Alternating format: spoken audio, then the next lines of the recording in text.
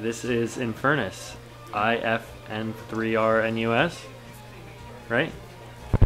Yep. And I am Ryphon, RYPHON. And we are just testing to bake graphics card.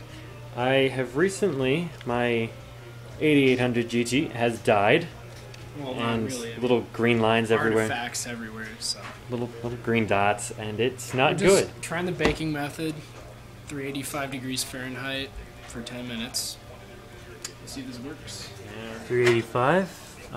Put it on the cookie cutter on your left. Or actually on the wooden one right here. Right here.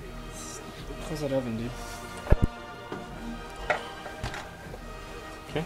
Here it is. Here's baked.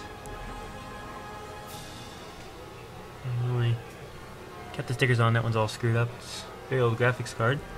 Not a lot of difference other than the solder points. Specifically, right here I can notice that it's definitely melted a little bit. Here it is. Completely baked, ready to go. Turn it around. And again, back there. Heat sink. Normal paste. And there we go. Yep. All really We'll worked. put the heatsink back on and I'll give you another update.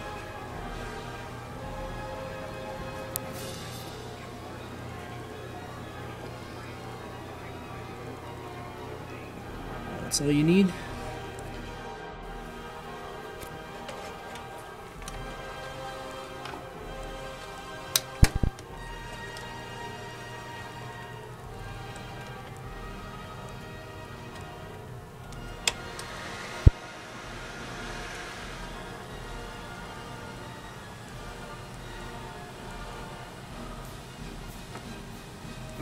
There's definitely a response from that, so that means it is indeed working. Here's CPU-Z. Why are we opening up CPU-Z? As you can see, it says all the information. Go to graphics. Graphics. NVIDIA Wow. GeForce. Successful. Bake is successful. As you can see, going across the screen, looking at the donut, looking at the background, the dragon. Badass dragon. Going through. Same settings as before. I'll even go to the same location where it was at. And there is no green dots. No more artifacts, so as far as we know so far, it's been cured.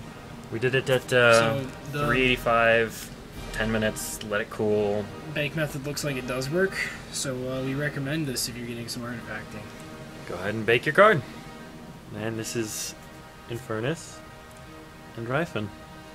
Thank you, everybody.